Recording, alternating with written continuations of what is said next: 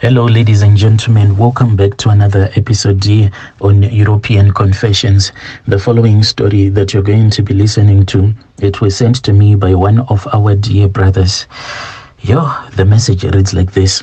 Hello, Brother Nashi, how are you? Can you please post my own story as hidden identity? My brother, my father, let me say that my grandfather, he was the one who came from Malawi, and when he came to Zim, he then got married to our grandmother, who was a Zimbabwean woman. So that was when my father and his brothers were born, including the sisters as well. But there was a whole lot of drama that was happening there. People were using a lot of witchcraft against each other.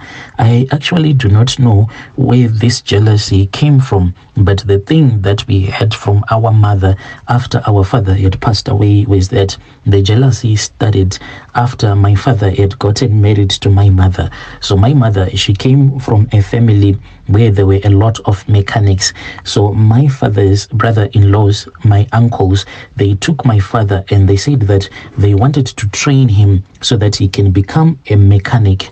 So when my father was now a mechanic, there was sort of like a disagreement that happened between him and his own brothers, because when they would come to his garage and when he will say, let me teach you the same way that I was taught by my in-laws how to fix cars so that you can also be independent, it was like they would say, the reason as to why you want us to work for you, it is because you want to use us and you do not want to give us any money.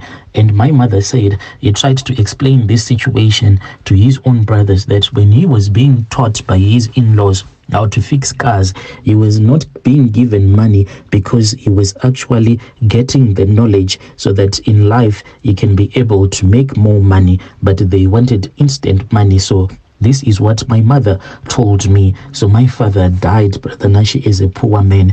There is a spirit of poverty that is going around in our family. Even if you make a lot of money, that spirit of poverty will keep on following you. And to show you that this spirit of poverty, sometimes it can be much more powerful than these prayers. What happened was that my mom was a very prayerful woman. So when my father started to experience some of the problems at his garage, like he would fix a car, then the car will be damaged even more, so much that the owner will return back the car.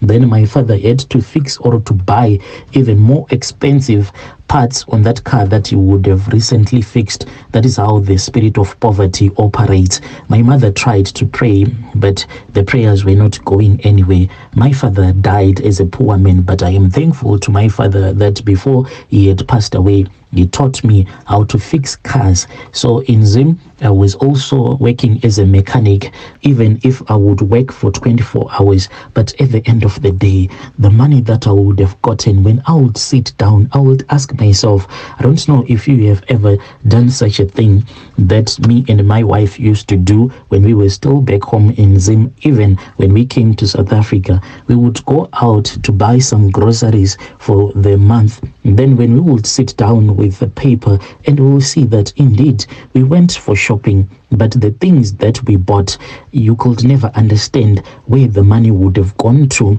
And we didn't even wear nice clothes. We were just suffering. We were starving. Yet I was making some money that was enough for me to feed my family. And when we saw that this was the situation, me and my wife, we said, maybe it is because of the economic environment that is in our country. And that is how I ended up being here in South Africa. When I came here to South Africa, I was working for a big auto shop, Brother Nashi. Most of the guys that work for this auto shop, they are paid very well, because usually we used to offer roadside assistance, working with different insurance companies. The money that we were earning, it was quite a lot. But still, Brother Nashi, when I would look at myself, when I would look at my workmates, I was the one whom you could tell that this guy is just a poor guy, a very, very poor guy. We struggled to even buy clothes for ourselves. I still remember this other year when my wife had to sew her own underwear. You know how things are cheap here in South Africa, but I could not even afford to go and buy an underwear for my own wife, let alone a skin tight. She only had one that we once bought at Pep when I started working for this company. It was all that she had. When we would go to church, she will quickly wash it early in the morning, then she will put it outside so that it can dry. Then at around 9, that was when she will take it, then she will iron it. That is how much poor we were. Yet I was working as a mechanic. I was even a head mechanic at that company, but the money was just disappearing. Then I thought of opening up my garage, because I said maybe this thing of me working, it is what is causing me to have all of this poverty. So let me try to start my own thing, then maybe I'll be making a lot of money. So with the connections that I already had, there was this other a white guy who works sort of like a broker. He spoke with some insurance companies and I got a contract, and I started fixing like big cars, and I was getting a lot of money. I ended up fixing even those JCBs, and you know that fixing them, it cost a lot of money. I was making money. Within a very short period of time, we had actually gotten an offer from the bank. The bank was willing to give us a car on credit, but that car, Brother Nashi, it had an accident and it was a write-off. That is the level of poverty that is in our family. It does not matter how much you will be earning. Looking at my family's history, there was a time when I went to speak with this other man. I wanted him to sell one of his trucks to me, because I had heard that he had actually bought a new fleet of trucks. So I went and I spoke with him. Whilst we were talking about the trucking industry, he then said, if you are not strong, you are not going to make it.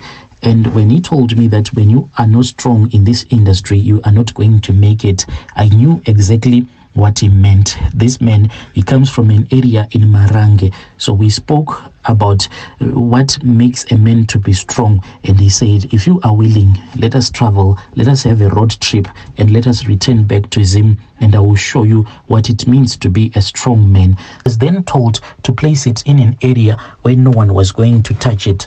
At that time, when I did these rituals at the apartment where we were staying, we had this food pantry, and we actually had to put a locker on that pantry so that the maid will not gain access to the food pantry. That woman, she actually thought that we were suspecting that she was stealing from us, and my wife said it is better if she suspects that we think that she is stealing from us. Whenever she wanted anything from the pantry, then she had to ask my wife, because inside the pantry, that is where we were keeping this root.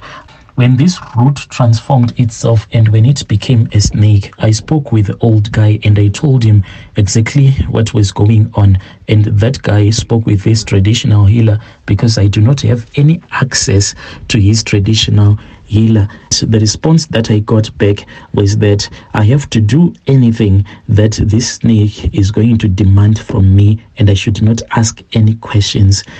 That is what I was told, Brother Nashi. So it has been 2 years now. I am still waiting for this snake to tell me what it wants from me. This snake, it is getting longer and longer by the day, and now it is about 1 meter long. And when I was given this snake, mind you, it was as long as my smallest finger.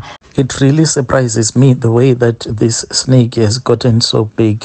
So this guy who made me to join all of these rituals, when I told him that, look, the snake, that root that transformed itself and became a snake, it is getting bigger and bigger by the day, he laughed at me and he told me that his own snake that transformed itself from a root, he said, you see, at one of my properties, that is where it stays, at one of his houses. He said that this snake, it is very big and heavy, so much that if he has to ever transport it from one point going with it to another point, then he has to use a forklift. He then said, so you can just imagine how heavy this snake has gotten, and he feeds this snake. He only told me that I have to listen to what the snake is going to tell me.